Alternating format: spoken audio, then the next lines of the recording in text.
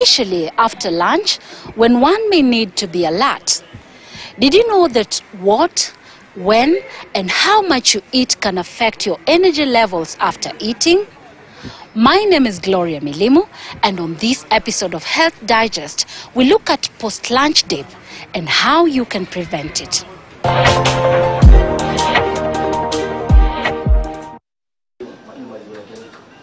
It's lunchtime. You are seated at work, hammering away at the keyboard, or bent over some machine in a factory, or you are tilling away furiously in your farm, or even driving up country to check on your family. Suddenly, you get that nagging feeling of an empty stomach that tells you that you need to take a break for a refill. You are most likely to obey your body by taking a break to dig into your favorite meal. With your tummy full, you head back to work, looking forward to a fruitful afternoon full of energy and a dash of swagger. However, a few minutes later, the opposite happens. You start feeling groggy. Your energy levels plummet. While you expect it to be full of energy, lethargy kicks in. You can barely walk. You want to sleep, to take another break, or to perhaps call it a day. That nice meal has turned your day upside down, and now you can't wait to clock out and go lie down. Mostly when I have a heavy one, like ugali, during the lunch times, I normally feel sleepy. After eating ugali, maybe after lunch, I feel sleepy. Most of the time, according to my experience, when I take heavy lunch, like maybe for example ugali, the normal lunch in Kenya, I experience maybe sleepy, dizzy, tired, and all that. Yeah, so majorly I experience that. But light lunch, I feel still energized. Afternoons are always tricky, especially when you are at work, you are exhausted, and you feel like you want to take something at least to push you over the afternoon sessions, rather when you want to do something or attend to something. But unfortunately, when you take food, especially things to do with that are carbohydrate in nature, then you get to feel much more exhausted, rather with the digestion stuffs. So you feel dizzy. You don't want to concentrate. You struggle with sleep, or you struggle to stay awake. Yeah, so it's always not easy when in such a condition. One would ask, so what happened? As the meal was supposed to energize you, and now it is what is making you want to take a nap. Well, doctors have for a long time warned us that we are what we eat, and that the food we consume influences not just the composition of our bodies, but also how the various organs and tissues that form the human bulk perform their biological functions. Your sumptuous plate of lunch slowed you down, and there is a science behind it. Dr. Mary Leticia Mugambi, a dietitian and lecturer at Technical University of Kenya, explains this correlation. That dip or fatigue or tiredness after lunch can happen after any meal. Most people feel it after lunch, but it usually can happen after any meal. And the scientific name is called postprandial somnolence. A common cause for this feeling, she explains, is eating certain types of foods like carbohydrates. Carbohydrates, like white bread, pasta, rice, among others, can make one happy after eating, but also boost their need to sleep. Hence the reason why most people after eating carbohydrates tend to feel heavier and sluggish after a meal. The food you're eating, you said you're nourishing your body.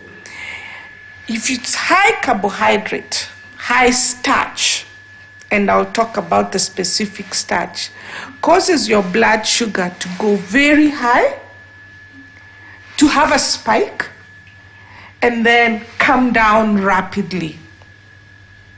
And that coming down rapidly of your blood sugar, is that what you feel? Oh. Let's take a typical lunch.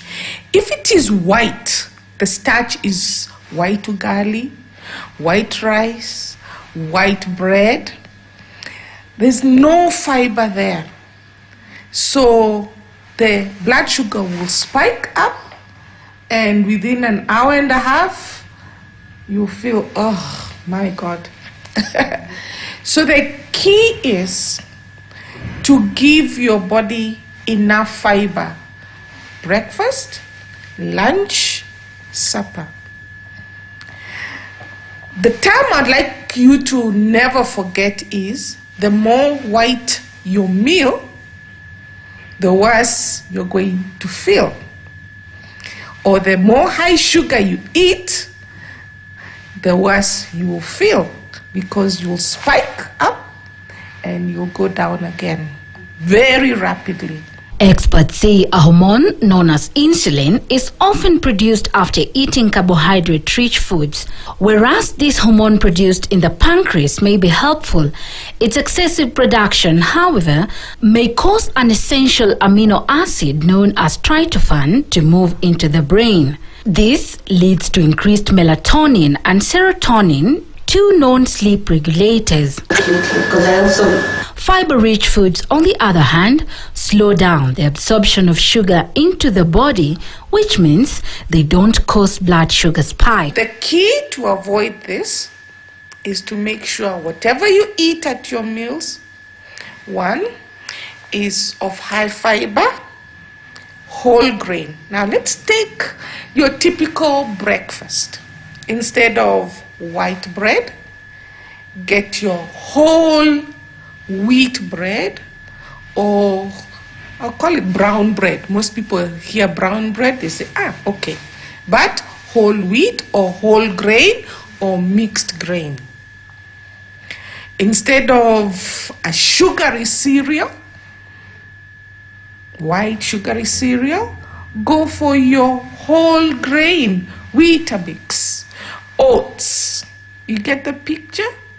Instead of your white porridge made of white ugali flour, maize flour, mix in some millet, some sorghum. What are you doing here? We are adding fiber so that your blood does not spike up with glucose or sugar and then come down again. Let's go for your lunch. Typical lunch, white ugali sukuma wiki. Instead of your white ugali, take some sorghum, take some millet, mix in with your ugali flour, makes it brown. Or if your pocket allows you, eat brown ugali, made of millet, sorghum. That way your blood sugar does not spike, it comes and goes down again. Okay. Pocket, times are hard. Times are hard. Not everybody can afford brown stuff on their plates. Take your white rice. How do you make it healthier? Have more fiber. Boil your beans, mix it with your rice. So you have your serving of rice and a serving spoon of beans. And together with your sukuma wiki, then you won't feel that slump later on. While post-lunch dips are natural, other factors that nutritionists say contribute to this feeling is the general makeup of foods. For instance, fatty foods like deep fried chicken and chips, which most people would find themselves eating during lunch or any other time, may take longer to digest. When that happens, the body is forced to use a lot of energy to break down the food. Let's go to town center for lunch. Where are we going to end up?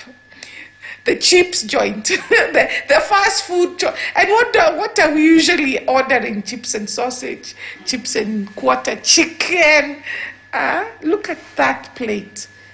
It's all white, deep fried, and a small piece of chicken there. What will that do to your blood sugar? It will spike. And be honest, when you eat, I've got nothing against chips and sausage. How long will you stay full on your chips and sausage or plate of chips? You tell me, how long will it take you? Maybe an hour, 2, before you say, "Ay, nkonanja."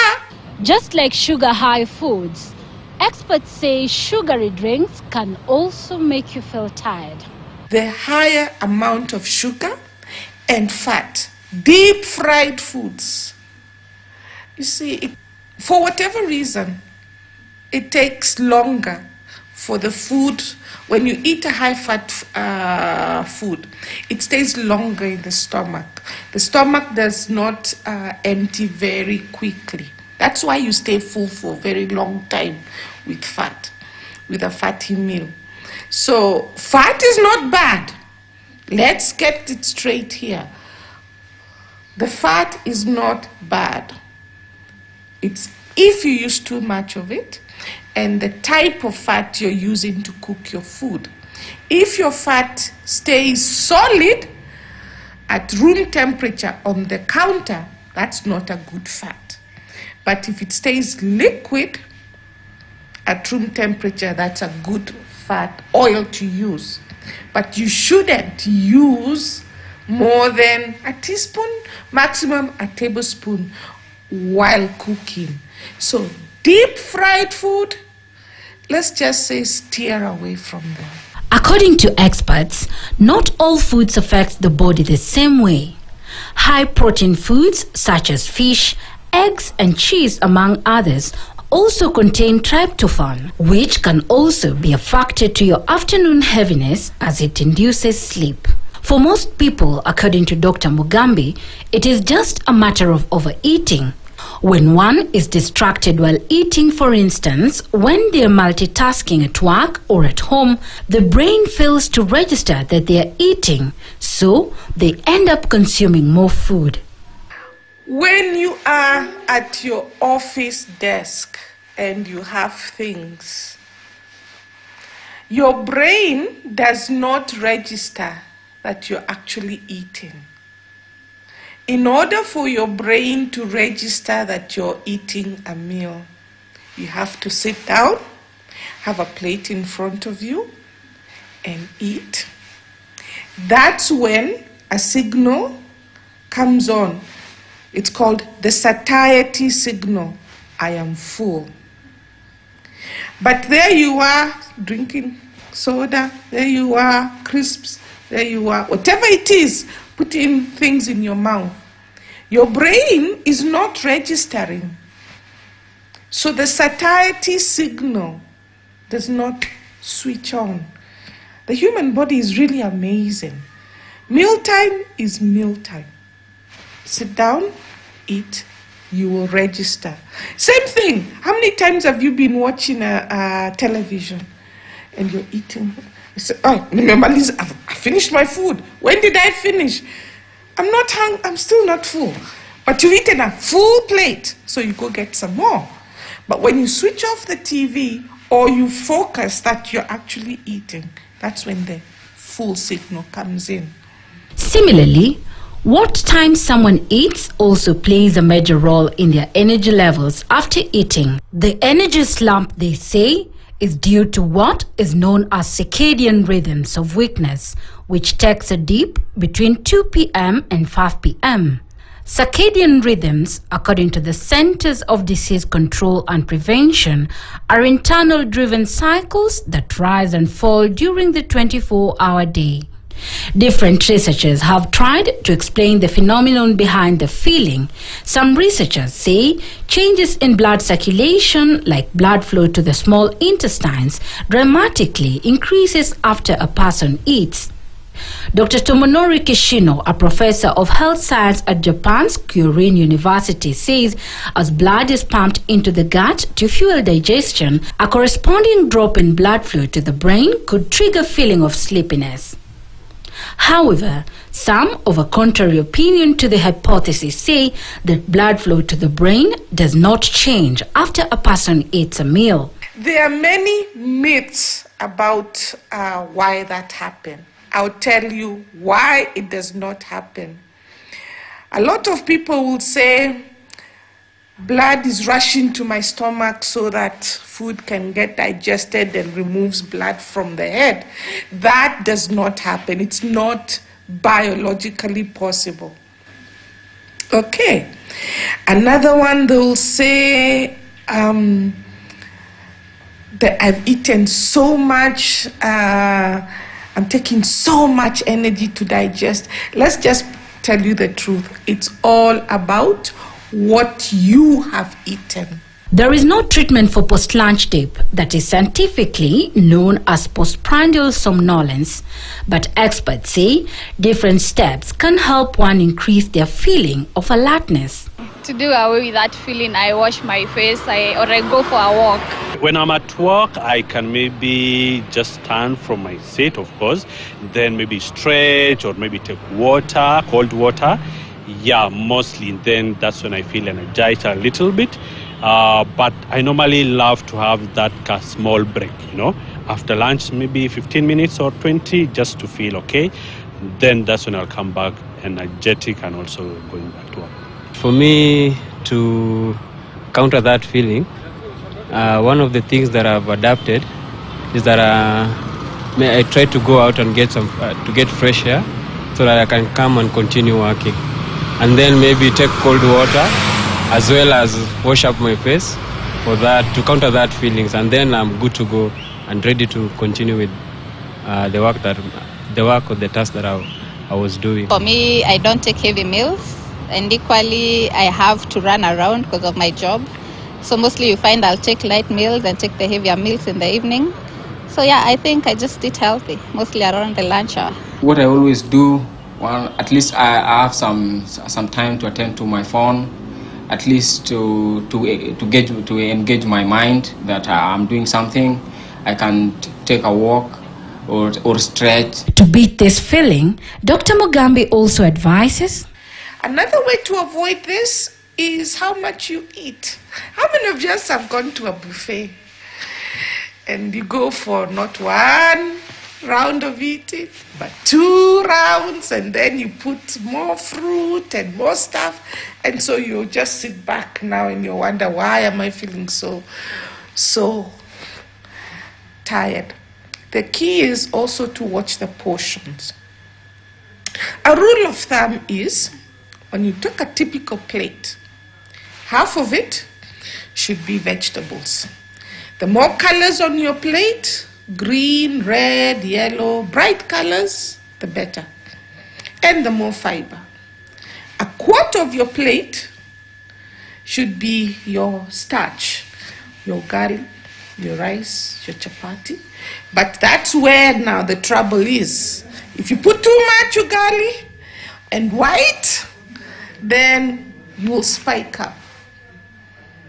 The last quarter of your plate is your protein. Protein foods can be the ones that build the body: chicken, fish, meat, anything. All right. Or if you're a vegetarian, green grams known as dengu, your lentils, kamande. Makes sense.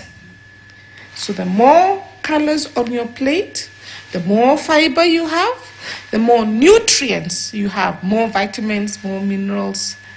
Okay, and certainly no spiking. Makes sense?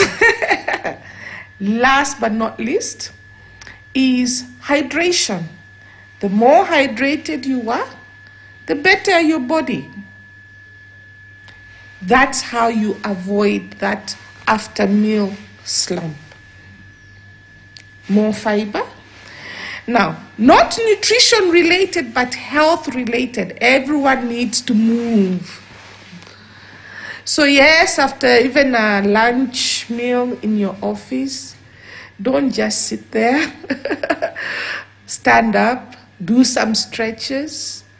If there's no space, go out to the car park or walk. The point is walk around, move your body. And not for a long time, 10 minutes. 10 minutes. That's all it takes to re-energize yourself. Whereas a bowl of fruits, juices, or even a glass of milkshake may appear to be a better alternative for some, nutritionists say this will not meet all the nutrients one may require, hence the need to have a proper meal. Overall, no one wants to yawn the afternoon away or miss out on important activities after a meal. Therefore, looking out for what you eat, when and how much will help you remain energized throughout your day. Gloria Milimu, KTN News.